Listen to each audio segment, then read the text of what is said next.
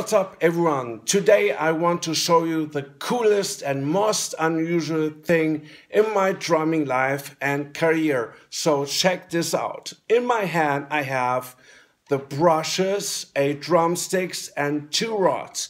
So I am gonna show you what happens when I move those things in the air with force and power and velocity.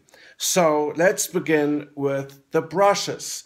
So when I move them softly like that, nothing really happens. But when I move them really fast with power and force and velocity, this happens. So did you hear that? That is really cool. So the brushes produce a really high-pitched whooshing sound like that.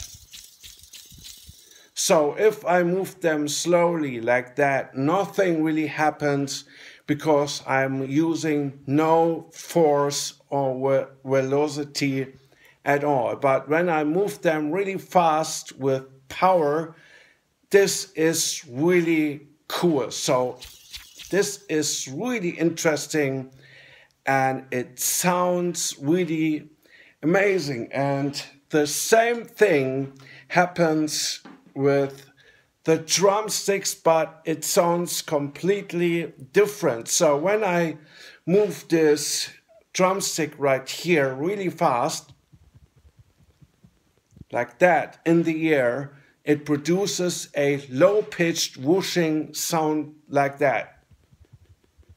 And that is really interesting. So when I would play my drums and I would hear that whooshing sound before a hit on the drum or cymbal happens. And that is really cool.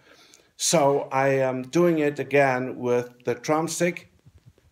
So we hear this low-pitched whooshing sound.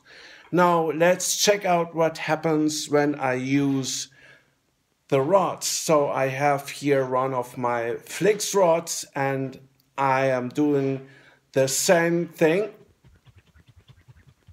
So it produces also a whooshing sound, but it is lower in pitch.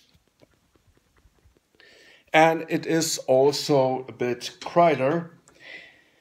And last but not least, I will check it out with those Whitworth Steve Smith Thelerwands. And they produce a complete different sound.